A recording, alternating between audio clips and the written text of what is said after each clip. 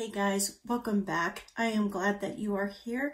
If you're new here, I am Lori. Welcome to my channel, and to all of those who are returning, thanks so much for being here.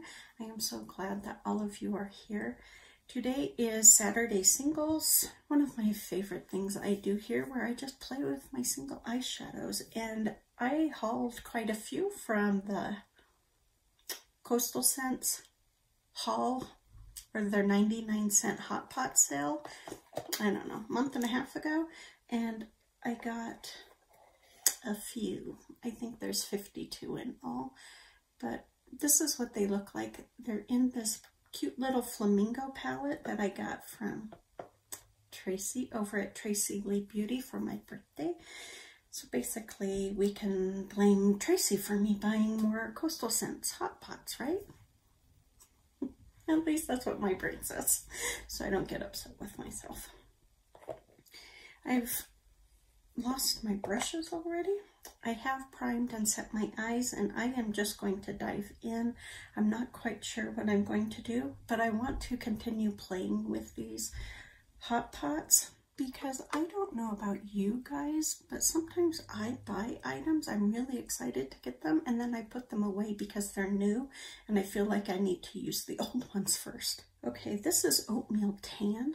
We're going to put that just in my transition. And my brush is clean, it's just stained. From the Birthstone collab video the other day. Since it's clean, it'll work. So anyways, I do that with a lot of makeup, where I put it away because it's new, instead of getting use on it right away. And I'm trying to not have that mentality, which is very difficult. That one's a hard one to break, because I feel like I need to use up my older stuff before I start playing with my new stuff. So this Oatmeal Tan is really nice. It's highly pigmented and it's blending out nicely. You guys like my bow? I found it the other day when I was cleaning. I picked it up. I want to say they had it on clearance or really heavily discounted on ColourPop, and I needed something to hold my hair back when I sleep. And I picked it up, and I don't really like it for sleeping because it slides back. It still holds my hair, but it slides back enough that my little front frays fall out. But I like it. I think it's cute. It's definitely not a Lori look, but it's cute. But I did buy it for sleeping. And I just don't like that it slides back. It works fine. I have a scarf that I really like as well, but I thought it matched my shirt today, so I went with it because I was looking for something to pull my hair back with while I did my look. I'm not quite sure what we're going to do today. I'm thinking kind of fall vibes, but I don't know. I'm kind of in a rut.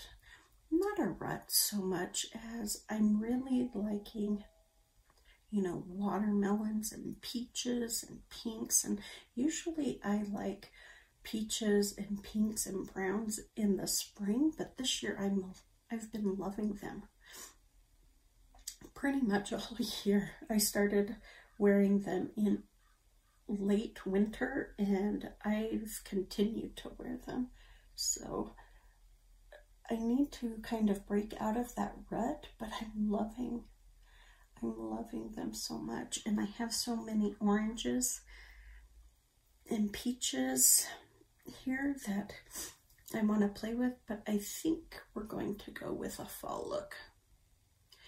Only because it snowed here this week and it's freezing cold.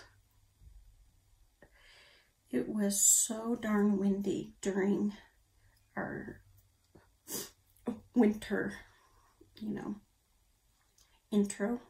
our introduction into what our winter may look like, that I really thought my windows were going to break.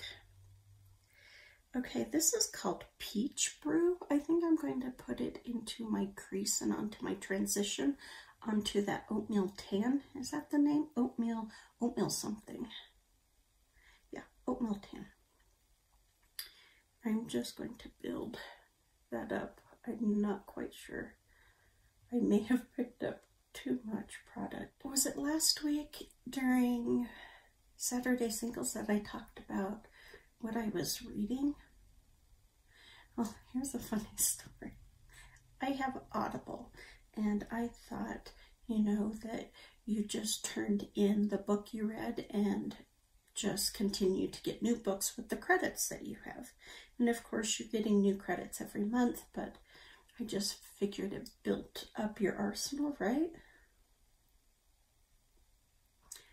I think I was wrong, because I went to turn in a book that I had finished, like I had all the other books I had read, and I get a message. Please call. We would love to help you. Please call blah for assistance. And then I saw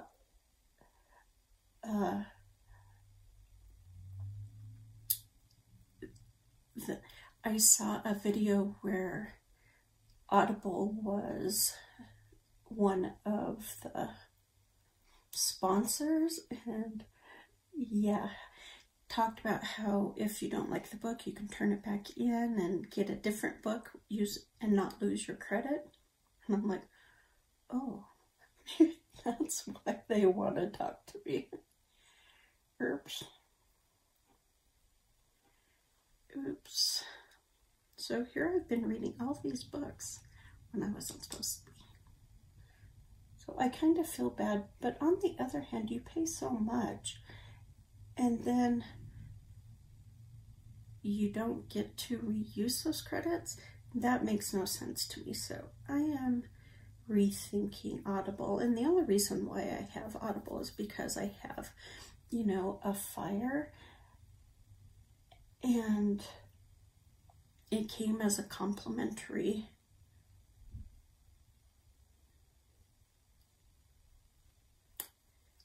thingy-majiggy on with my fire, and I was able to access books that I cannot access on other, they're not available on other audiobook programs. And so that's why I really stayed with Audible. But now that I realize that I was doing it wrong and that you don't get to reuse your credits, I'm like, yeah, I don't think so. This is too expensive when I can go to another program for a lot less. I liked the convenience of it because if I'm downstairs, I can play it on my television so I can hear it better, because I have a little traveling speaker that I take around with me, but for some reason the battery length isn't very long, so it only lasts me a couple of hours. And there's days I will listen to a book for 10 plus hours sometimes, and so a speaker that only lasts 2 hours, it doesn't work for me. So I'm really bummed about that because I like the selection of Audible, but not for the cost when you don't get to reuse your credits. But right now I'm listening to a book I have maybe I sold it, but I had the paperback version of it. It's The Cleaner by Mark Dawson, and it's this assassin. He's a state-ran assassin, so he works for Britain. I am going to take this shade right here called Baked Clay, and I am just going to put it into my not my transition, but my crease, and maybe into my outer V. We'll see. And this one I'm being overly careful with.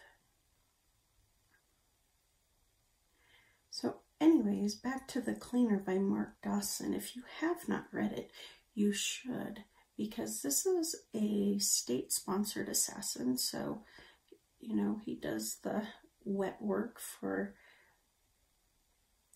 Britain, the unsanctioned hits, if you will. So he worked his way up from bottom of the totem pole to number 1. Literally, he's called Agent 1, I think, is what he's called. But he's kind of getting old, and kind of getting old, and he did not kill a child in his last job, and now he wants to quit, but you can't really quit that work, right? And so he has one of their state-sanctioned assassins after him while he's trying to help out the single mom with her young teenage boy who's getting into trouble. And holy smokes, so he's kind of turned himself from being a state-run assassin to helping those in need. He's trying to pay, you know, penance, I guess, for his past deeds because they're really bothering him. And I'm still reading the book. It's really good, and it made me wonder why I had this book forever on my shelf and never read it. In fact, I had the whole series, and I don't think they have anything but The Cleaner on Audible.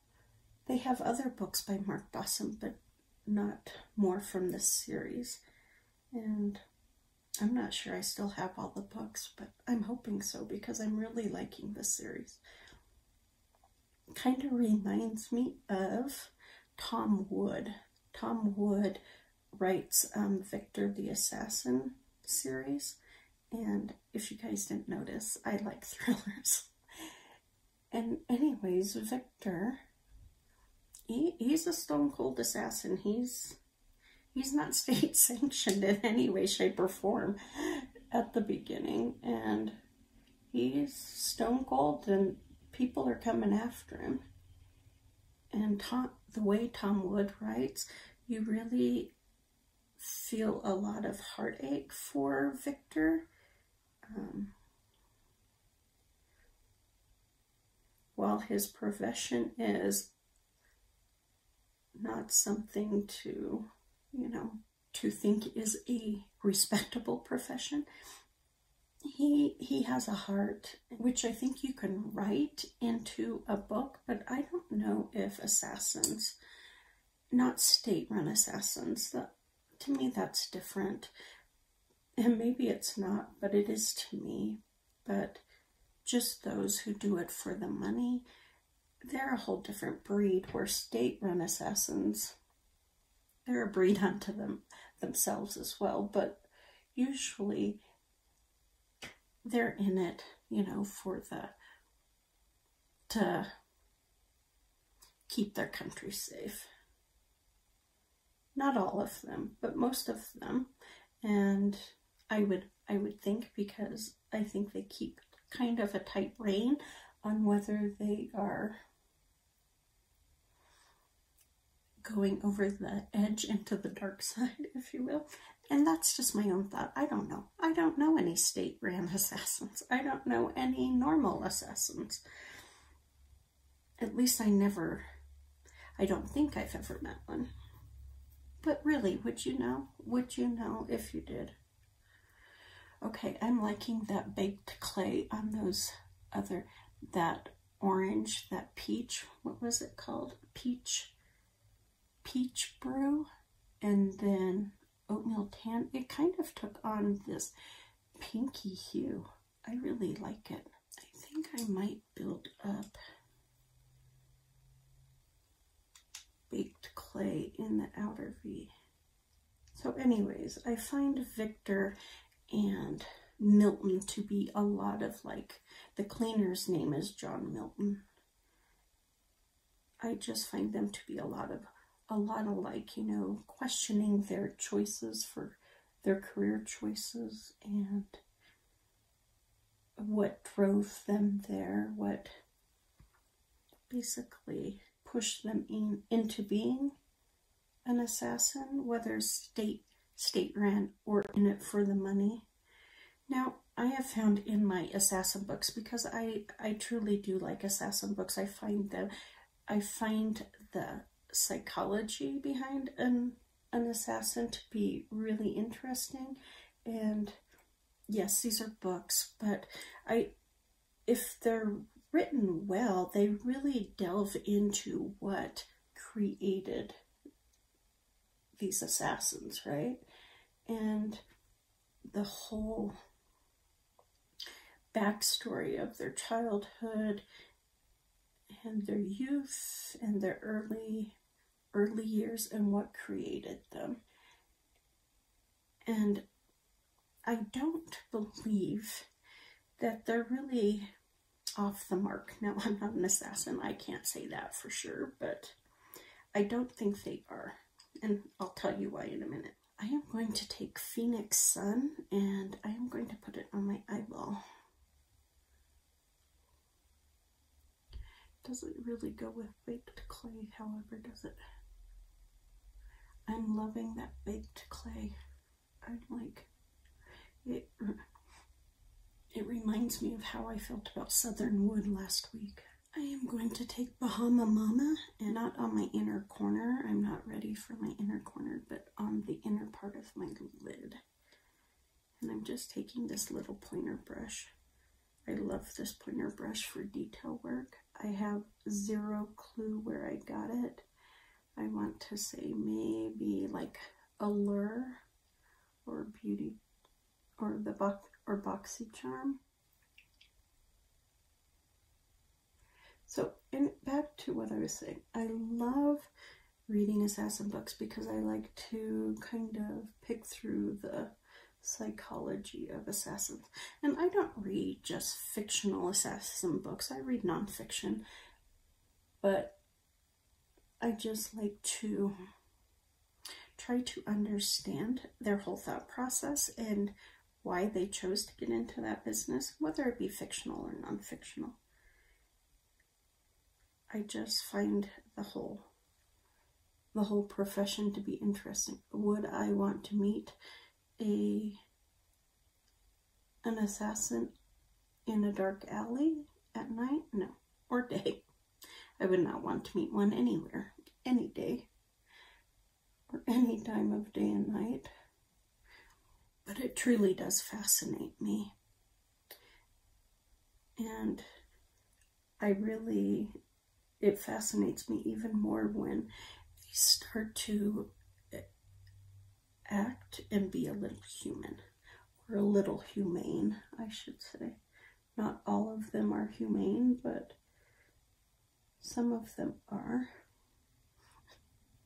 I know I'm talking about death, like it's oh so easy, and that's not what I'm saying at all. I don't think the art of taking a life is okay, nor do I find it to be fantastical. I really like the study of criminal behavior. That's why my field is criminology. So for me, I'm not surprised that this intrigues me, but to others it may be a turn-off. I need to put a little brown in here because this is a fall look. I'm going to take this beautiful shade called Rich Walnut. I think it's a shimmer shade. I'm going to just put it on the outside part of my V, and I am using this detail brush still. So I've been listening to lots of assassin books lately, whether they be state sanctioned or sanctioned, but if you like thrillers and you like assassin books, check out Tom Wood or Mike Dawson. Both of them are really good. Mike Dawson's are all independently published, but I know they're on Amazon. And Tom Wood, I think they were first written in another language, to be honest with you. And, but you can get them at the bookstore. They are harder to come by, but you can find them. And the first one is Time to Kill, I think. I could be wrong. I'll put the list of both of those series down below, so if you're interested, you can check them out. I don't know how I got on this topic, but probably because I'm a little salty about Audible. I kind of lost baked clay in there, so I'm going to put a little baked clay in because I don't want to lose it. I actually think that makes this whole look. One of my favorite colors of fall is purple. And this one might not be dark enough. It's Burnished Red. It has kind of a reddish purple to it. I am just going to layer it over that walnut. What kind of books do you guys like to read? What's your favorite book of all time? My favorite book of all time is The Scarlet Letter. I'm not one to read books over and over again, but that one I have. There's just something about that story that really pulls at my heart. I think I'm going to take Golden Touch. We will see. I don't know. Yeah. Okay, I'm going to do this very softly.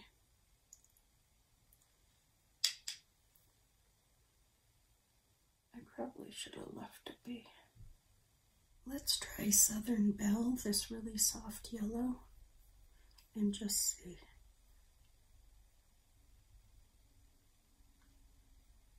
Okay, that'll work. I'm not going to go any further because I think I'm messing it up more and more. So I'm going to go do my face and I will be right back. All right, guys, I need to do my lower lash line, and I think I'm worried, but I'm going to try it. I'm going to try it. I'm going to just very carefully take this Midnight Blue here and dust it on my lower lash line. And when I say very little, I mean, can you see just that itty bitty spot right there? I'm hoping it gives more of a purple lean than a blue lean. And I could have gone and pulled out a purple single, but since I just want to play with these new coastal scents, that's why I'm sticking with this. And I think that little amount of Burnished Red that was still on this brush kind of transferred with the Midnight Blue, and I like that. I'm now going to take baked clay. I'm going to take Southern Belle and just put it on top of burnished clay in this inner part, but not take it onto my inner corner. For my inner corner, I'm going to take this shade right here called Peach. It's okay. And then lightly pull Peach on top of Southern Belle. I'm going to line my waterline with my shimmering bronze. I did line my eyes with Romance by Dose of Color. I did Romance all the way across my lid. It's a burnt orange. It's really pretty. So it probably doesn't show up as much as it would if I had done like a really like pale shade there. And then I took Eggplant by Avon and I lined just the outer part of my upper lid where the dark shadows are, just to give it a little more definition. And I did put just a skosh on the lower lash line, so when I smudged out Midnight Blue, it probably pulled eggplant with it, along with the Burnished Red that was on the brush. Oh, I need to put my Thrive Cosmetics eye brightener on my brow bone. Let me go throw on some mascara, and I will be right back. Alright guys, this is my final look for Saturday Singles. I really like this look. I think it's pretty. I love the colors that I used. It's not as fallish as I was hoping it would be, but I still really like it, obviously, since this is what I crave at the moment. So those are all the eyeshadows I used. A crazy, crazy palette, but I think the end result is really, really pretty. Those are crazy shades, but I like this look. So guys, that is it for Saturday Singles. I hope you enjoyed this, and I hope you guys enjoyed what I talked about. I was not planning on talking about books, but it just kind of happened. Leave me a comment down below about your favorite book, but also what palette are you loving on right now? I would love to know. You guys, please take good care, be safe, be smart. I thank you for being here with all of my heart, and I will talk to you on the next one. Bye.